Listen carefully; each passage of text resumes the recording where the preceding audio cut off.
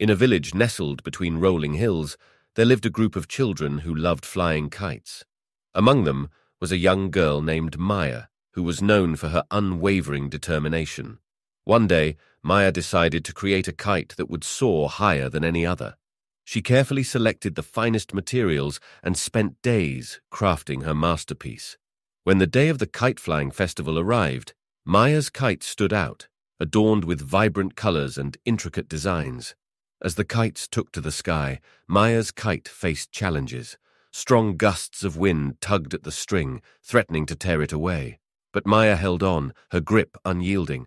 She remembered her father's words, "Life will throw challenges your way, Maya.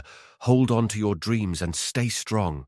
With each gust, Maya adjusted the string, guiding her kite through the turbulence. Slowly but steadily, her kite began to rise.